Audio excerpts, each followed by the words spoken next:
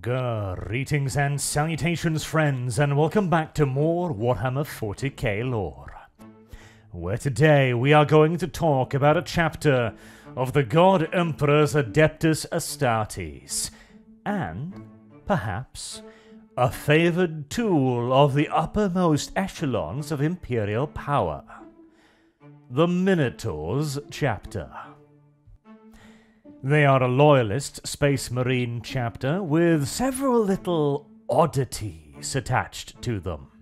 They featured prominently in the War for Badab series, available on this channel of course, and they display a particular fascination with hunting down renegade Space Marine chapters. Oh, don't get me wrong, they'll happily engage the occasional heretic or Chaos Space Marine force if they get the opportunity to do so, but their true passion appears to be to hunt down and punish those of the God Emperor's angels, who for one reason or another turned their backs upon their master, be it ignorance or malice or even the good intentions with which the road to hell is so famously paved. The motivations do not matter to the Minotaurs, nor do the rationale of the renegades they hunt down. The only thing the Minotaurs care about is burying their spears in their breasts. This kind of goal-oriented attitude, as pertains to traitors of the Imperium, has obviously made the Minotaurs a very popular chapter in the higher echelons of Imperial governance, amongst the Inquisition and the High Lords of Terra, but not quite so much amongst the lower fighting orders, as the Minotaurs tend to view pretty much everyone with suspicion, and they very rarely, if ever, make any secrets of it. They can be, they are abrasive, superior, and aloof. And they never expend so much as a shred of effort in trying to make friends. An attitude and a dedication to duty which the Minotaurs displayed in spades during the Badab War and the prosecution of the Maelstrom Warders, the Astral Claws foremost amongst them. And the sagacious amongst you will remember that a key reason for that particular conflict was because the Astral Claws kept pissing up the wrong tree. The tree of the High Lords of Terra, and the God Emperor's most holy Inquisition, of course. And the Minotaurs have close ties to both of these organizations, but perhaps, very unusually, even more so to the High Lords than they do to the Inquisition. Now, of course, it's entirely normal that when the High Lords order a chapter to go do something, that they obey. They are the highest, most authority within the entire Imperium, after all. But the Minotaurs seem to make it their personal business to show up whenever the High Lords need something exterminated. This zeal has garnered the Minotaurs chapter no small amount of favour. Not only is the chapter allowed to operate in a very unusual fashion, deploying the full 1,000 battle brothers during any given campaign, rather than spreading out into individual companies like most chapters, but they are also protected by an Edict of Silence, one of such potent authority that even the Inquisition cannot circumvent it, rendering virtually every piece of information about the Minotaurs, their homeworld, their organization, their tactics, their recruitment traditions, etc., etc., matters of the highest confidence. This is, of course, a boon of tremendous value to an Astartes chapter, as all Astartes chapter value their independence, and none can claim to be quite so independent as the Minotaurs. though it bears mentioning that it is unclear whether the Minotaurs received this favour as a reward for services rendered, or if the Minotaurs were specifically created to carry out these services, and thus requiring the obfuscation of the High Lords, lest the Inquisition try to steal their toys. Or purge them. For there may be a reason beyond simple favour that sees the Minotaurs be given their special privileges. And to find that reason, and to begin to explain whether the Minotaurs' special privileges are a boon or a necessity, we need to go back to the origins of the Minotaurs chapter. Origins that are not merely mysterious, but of course secret. This is obviously going to further complicate matters of finding out who or what the Minotaurs are. So let's begin by laying out what we know.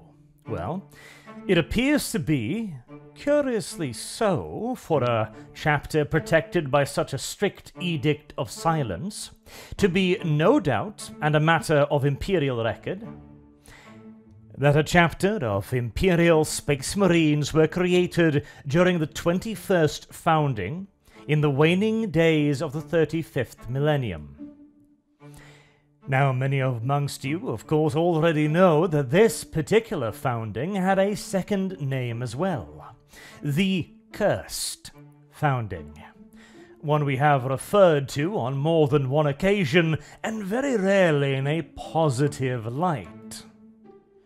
And to yet further complicate and spookify matters, there are records of an Astartes chapter fitting the description of the Minotaurs in terms of paraphernalia, general colour scheme and tactics, hailing back to the 32nd millennium. 4,000 years, in essence, before their actual creation. Now, of course, this could be easily enough explained as a simple mistake. To the eyes of a mortal, after all, one space marine is much the same as another.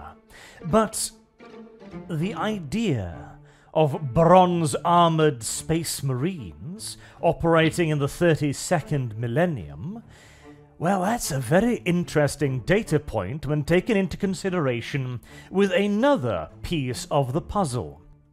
Namely, that the progenitor chapter of the Minotaurs were never revealed, nor was the nature of their gene seed or their gene sire. Now, this in and of itself would hardly make the Minotaurs unique. But what does make them very peculiar indeed is the fact that the only remaining documentation even mentioning their gene seed specifies it as chimeric. And in the case of Space Marine gene seed, that can only really mean one thing. That the Minotaurs don't have one Primarch, they have two. Now there's a dangerous idea.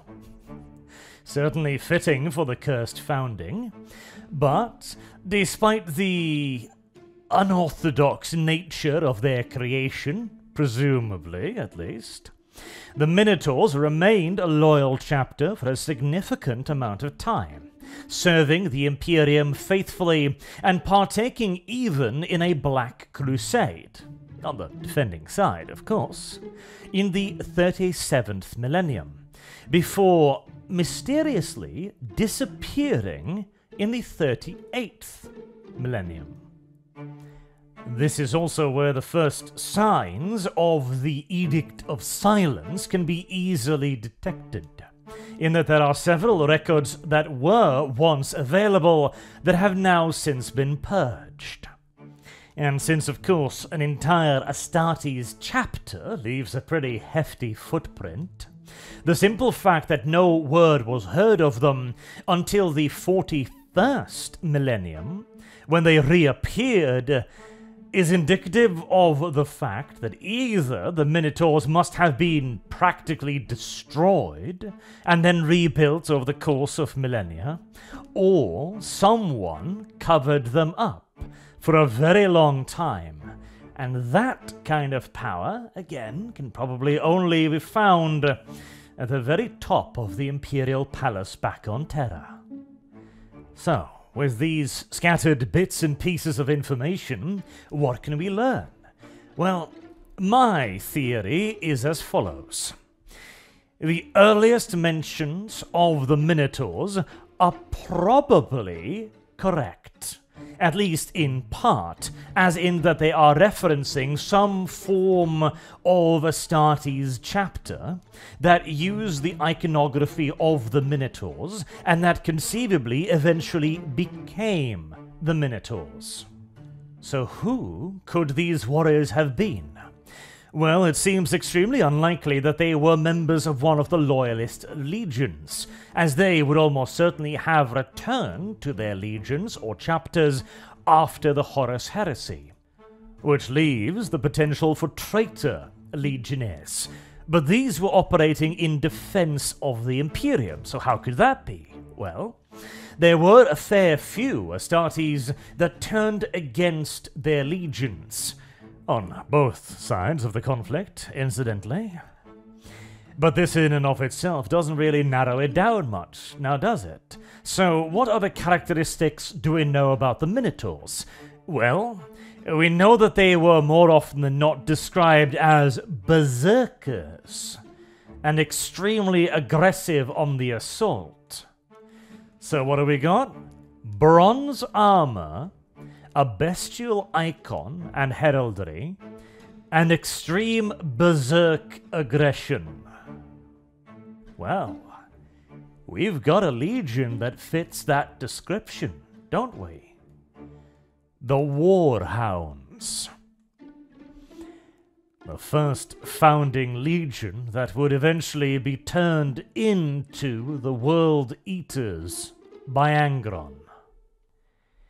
Now, admittedly, a similarity in tactics and general color schematics is not exactly an ironclad link. And it does somewhat stretch credulity, doesn't it, that a splinter force of warhounds, or world eaters, would remain sane enough to keep themselves alive all the way up until the cursed founding, especially considering their wild tactics, and the fact that they must have been low in numbers to begin with. But perhaps they didn't have to remain alive. Perhaps it would be enough for one or two individuals, or even simply just a sample of them, to remain intact up until that point. Perhaps the sighting of the Minotaurs chapter in the 32nd millennium was merely the last remnants of a warhounds warband, who were soon thereafter destroyed for whatever reason, probably throwing themselves at some heavy bolter emplacements if their usual proclivities are any indication, and their bodies were stored away in some deep, dark Magos biologist archives somewhere, until during the cursed founding, someone decided it would be a brilliant idea to see what would happen if one would combine Warhound's gene seed with something more controlled. For it is absolutely true that despite the fact that the Minotaurs are still a rather rowdy chapter today, they are no longer at least pure berserk savages. So something must clearly have been introduced to water down their more extreme tendencies. Personally, and I base this on not a whole lot honestly, I would say Death Guard. Partially because it would certainly provide a fine counterbalance to the chloric temper of the Warhounds, and partially because the Minotaur's chapter master Asterian Moloch has survived some shit that surely only a death guard could possibly survive. We're talking going toe-to-toe with the master of a Necron dynasty here, defeating him, getting heavily wounded in the process, and then vented out into space in a broken suit of power armor, and living to tell the tale. That kind of survival. And whilst this is, of course, quite speculatory, I believe the idea that the Minotaurs might be a mix of warhounds and death guard explains quite a lot, including why they were pulled out of the Imperium for quite some time. So clearly, the Minotaurs performed fairly well after their founding in the Cursed Founding. They remained loyal, and they remained effective, but their warhound tendencies were overpowering their death guard sensibilities. If you could refer to that as sensibilities, that is. And the chapter was probably headed towards an early death after only 1,500 years of service. But seeing as the mix of Death Guard and Warhound was proving effective and apparently stable, someone probably had the bright idea to fiddle with them just a little bit further to see what could be done with them. And it clearly wasn't a simple process, as the Minotaur chapter, again as mentioned, disappeared in the middle of the 38th millennium and only reappeared in the middle of the 41st millennium. Now, the time discrepancy in and of itself could be explained by them simply going off the radar, heading out to the fringes of the galaxy, or even possibly being lost in a warp storm. That is possible, but their change in temperament and tactic cannot be so easily explained. Because when they did re-emerge, they were a very different chapter. They still possessed no shortage of savagery, definitely, and they were still a heavily close-quarters focused shock chapter, but they now also began to demonstrate a skill in grinding, exhausting warfare, which they displayed so readily and so effectively during the war for Badab. Whatever happened during those thousands of years of missing in action, the Minotaurs clearly learned a lot of lessons during that time, and clearly got a far better grip on their temperament during that time. And I doubt it was something so simple as sitting down and reading the Codex Astartes for 4,000 years. What I would imagine happened was that the High Lords, or someone with equivalent authority, or one of them, took notice of the chapter, and decided that this would be a brilliant opportunity to not only carry out a significant experiment, but to also keep in action a very effective force of Astartes directly under the control of the High Lords of Terra. Because, of course, if my speculations are correct, and that they are indeed a mix of two traitor legions, then the Minotaurs themselves would undoubtedly face strict censorship and probably outright excommunication from the Inquisition if that fact should ever become known.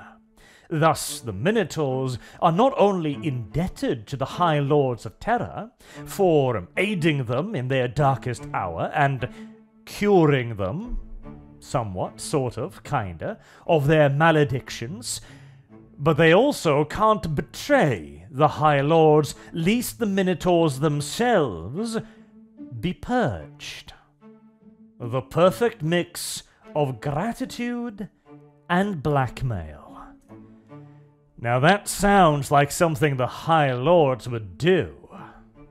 But hey, being the favored pets of the High Lords of Terra do not only come with demerits, In fact, there are significant advantages to having friends in such high places.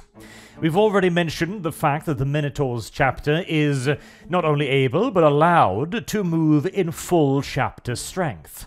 A privilege usually withheld from many chapters for the simple reason that, by and large, a company of Space Marines is more than enough to deal with most problems, and the Imperium is not allowed the leisure of wasting its forces on massive overkill. Yet the Minotaurs are, with no apparent sign of censor, as this is their preferred method of deployment.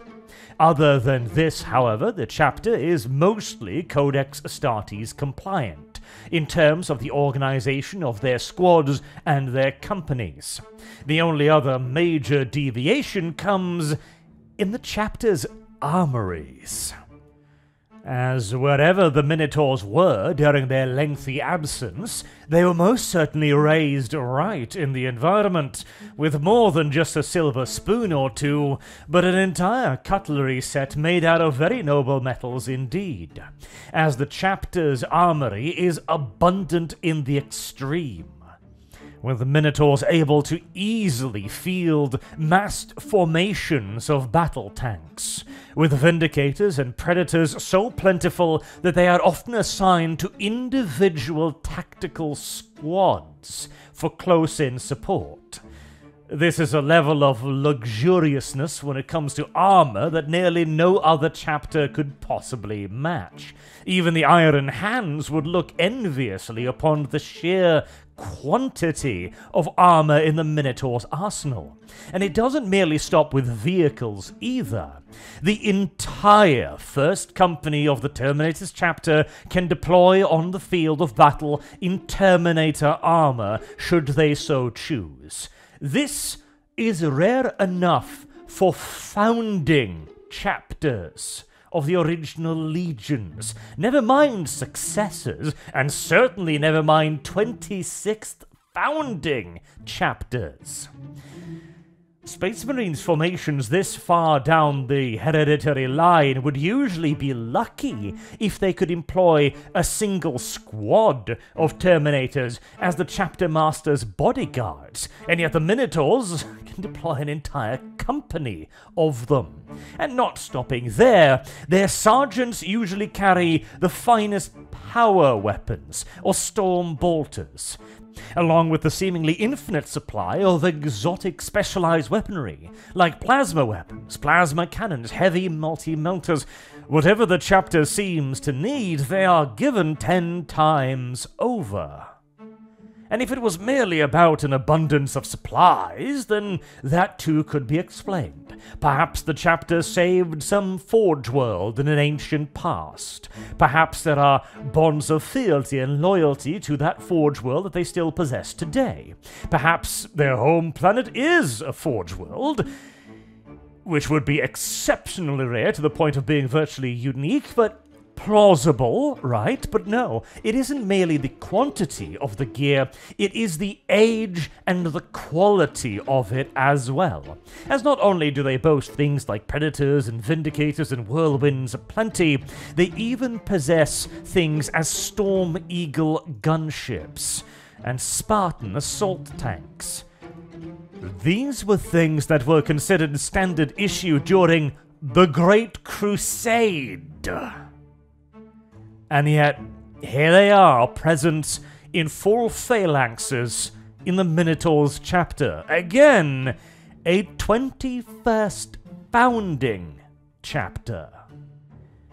This suggests a far, far older lineage than the chapter admits to. And to further hammer home this point as well, there is another piece of ancient kit found in the Minotaur's armory in significant numbers. Dreadnoughts. But not just any dreadnoughts, Contemptor pattern dreadnoughts. Yet again, standard issue during the Great Crusade. But certainly not today, and weirder still is the way that the chapter behaves towards these dreadnoughts. Now, in any other chapter, a dreadnought is viewed as a venerable ancient, someone possessed of tremendous wisdom and enormous moral authority. They are practically the ancestral deities of most chapters, and yet the Minotaurs treat theirs with what could only be described as the cousin of disdain. It's not that they don't respect them, they do, to a degree, and it's not even that they don't venerate them, obviously they do. They are dreadnoughts. They will require tremendous quantities of maintenance and care to be kept operational, and yet they do not treat them with any sort of reverence, any sort of favor, if that makes sense. As again, in most other chapters, a dreadnought would be a banner, an icon, a sign of a long-lost glorious age, and yet the Minotaurs couldn't care less about theirs. Now, this could have something to do with the fact that the Minotaurs are not overly concerned about casualties at the best of days, but Contemptor pattern dreadnoughts tend to be reserved for special cases, particularly ancient individuals or those of uniquely exceptional actions or service, perhaps even original members of the chapter. Perhaps even some that are viewed today with deep hostility and suspicion, like, oh, I don't know, berserk warhounds? Now, there is also another potential explanation for this. The most likely one is obviously that they are the favoured pets of the High Lords and thus have access to the finest things that the Imperium has to offer. But there is another possibility as well. You see, the Minotaurs display consistently an absolute and utter disregard for their allies, not merely bordering on insubordination or rudeness, but actively entering into the territory of antagonizing their allies. There are several recorded instances of the Minotaurs deliberately going out of their way to insult allies, either directly or indirectly. For example, during the War for Badar, Astarian Moloch, the chapter master, never once attended a war council meeting, not a single solitary time, instead sending his representative, the Reclusiarch Ivanus Incumi, to speak on his behalf, a chaplain. That, in and of itself, is a little bit of a hidden insult, seemingly suggesting that whomever else is silly enough to waste their time on dumb meetings when there is a war to win could require a quick sermon and a reminder from the true faithfuls of the Imperium. This antagonistic attitude towards their allies could then go some lengths to explain why they have such abundant armories.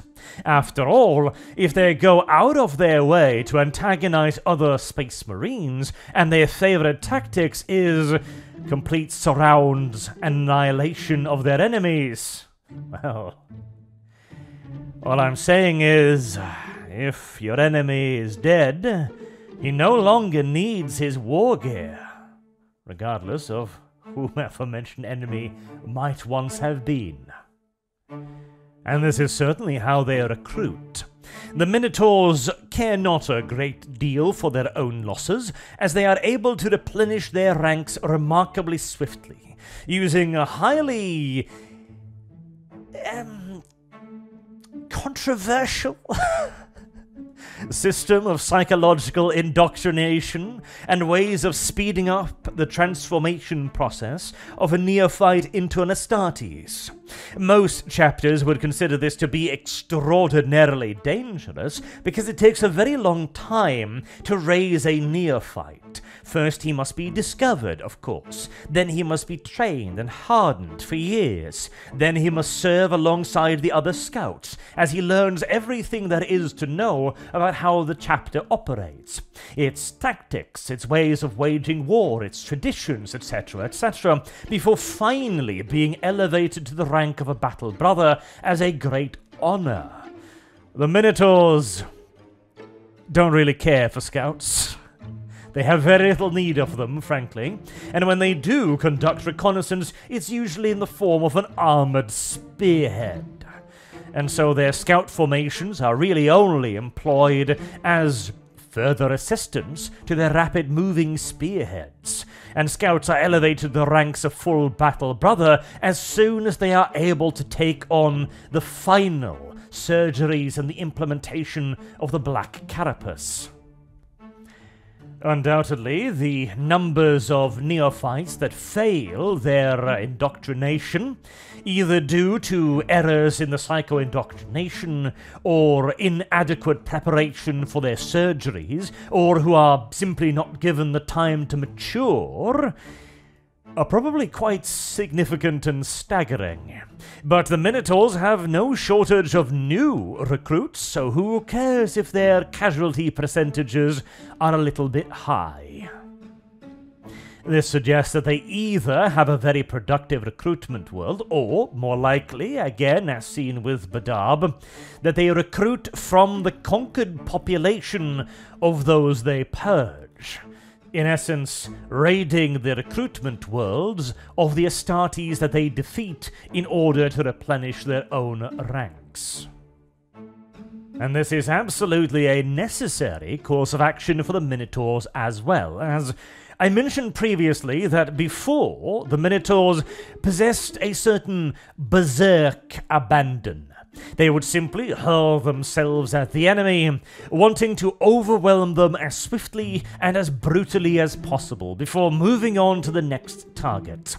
The fight itself was in essence a greater objective than the victory, and so long as the Minotaurs could get to grip with the enemy, then everything else was largely immaterial. And yet the Minotaurs of today have changed tact completely, utilizing instead large strategic moving armored spearheads to circumnavigate their enemies' positions whilst fixing them in place with shock assault troops, allowing them to surround and destroy large pockets of enemy resistance piece by piece. And they are willing to do this however many times it takes. They are willing to do this not only on a tactical scale, as in a single engagement either, but on a full strategic level, planet by planet, battle by battle, as every single step in the lengthy campaign culminates in the destruction, the whole-scale annihilation of another cluster of enemies. This combination has resulted in an interesting form of both steady and attritional combat, where the Minotaurs know full well that they are more than able to outlast nearly any foe, but it is also combined with the shock assault tactics and the rapid movement of more aggressive chapters.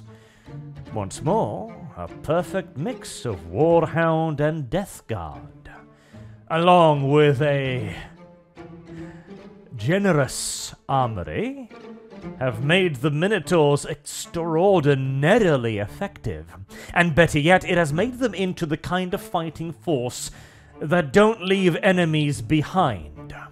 When the Minotaurs pass through an area, there won't be anything for their allies to mop up.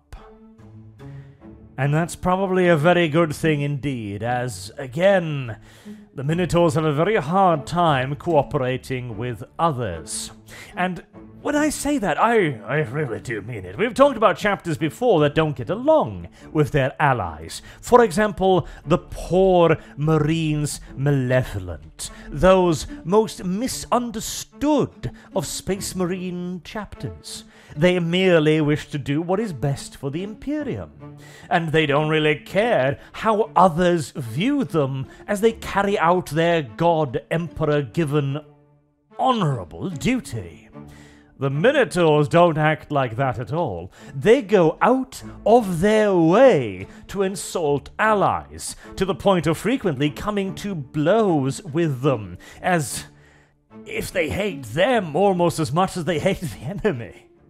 And hey, If you happen to hail from what would largely be considered to be traitor legions, you might have a rather harsh view on loyalist chapters.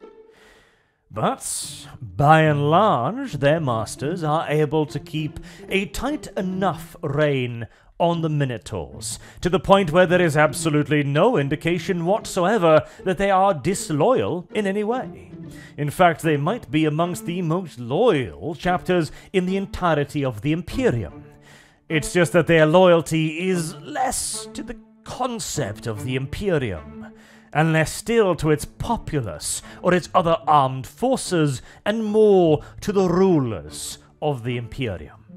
In this way, the Minotaur's cold, calculating, and often dismissive way of waging war is quite reminiscent of the Imperium itself.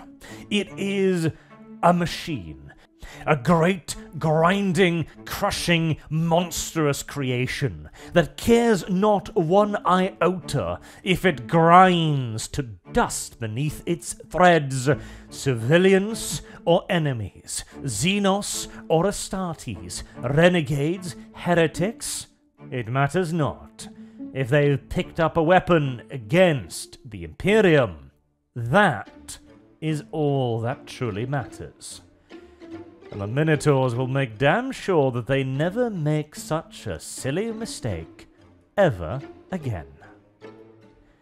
This, incidentally, is also why the fate of the Lamenters is so remarkable. Sure, the Minotaurs killed the overwhelming majority of them in a long, drawn-out series of unfathomably bloody battles, but hey, that's just Tuesday for the Lamenters. Nothing particularly out of the ordinary at all. And sure, the Minotaurs also made off with the chapter's entire armory as well, but they let them live. Indicating that the Minotaurs must clearly have found something noteworthy and admirable in the Lamenters. Enough so as to stay their spears when, on any other occasion, they would have undoubtedly run red with the rich arterial blood of Space Marines. And with that final optimistic note, I have been Arch. Thank you all very much for listening, and I do hope to see all of you again soon. Till then, have a good day.